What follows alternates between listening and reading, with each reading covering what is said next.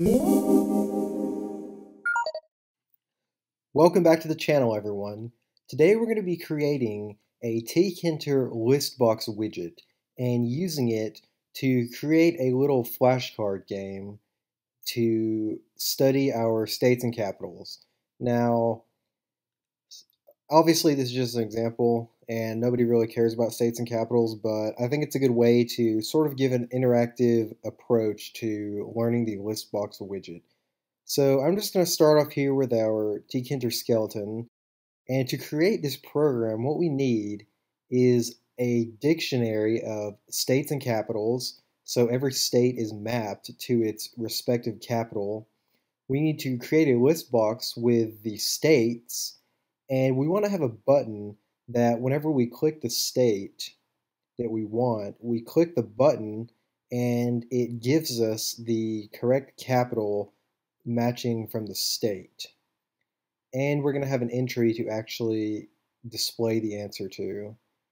And our button's going to write the answer to the entry. So the first step is going to be to create the dictionary. Now, I just copied this online.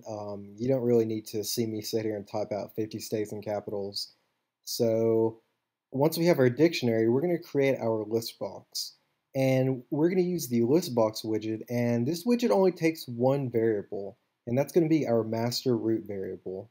To actually add items to the list box, we're going to use a for loop to iterate through and actually add the entries from the states and capitals dictionary to the list box.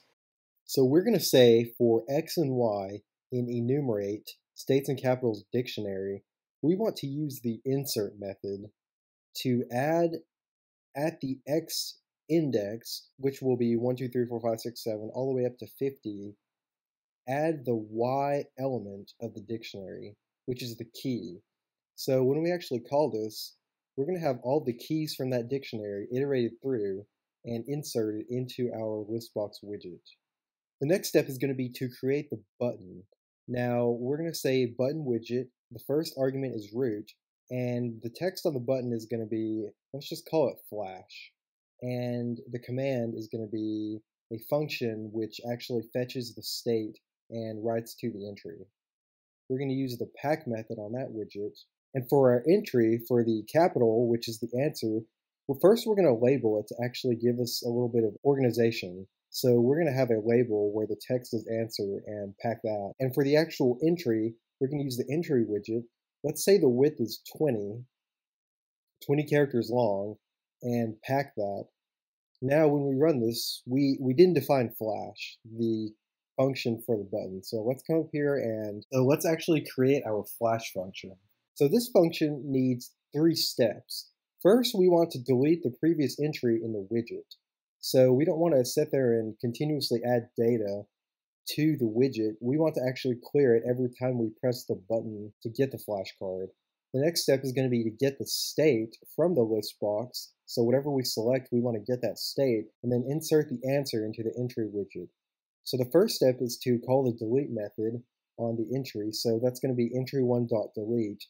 We want to go from the 0th index all the way to the end. To actually get the state, we're going to say listbox.get. And when we say anchor, we're simply saying the value that the mouse is on at that given time. Now we actually want to insert the matching value from the key value pair into the entry. So we're going to say entry1.insert at the 0th index the states and capitals value from the state. Now you can see that whenever we click on a state and we hit flash, it's actually going through that dictionary and finding the correct value in the key value pair that matches the state. So let's say Michigan. Once we click flash, it's actually looking into that dictionary and finding the matching capital. Now, this is just a quick little flashcard game. You can make these flashcards whatever you want. I think states and capitals is easy because I think everyone knows how they work. Thanks everyone for watching, and see you next time.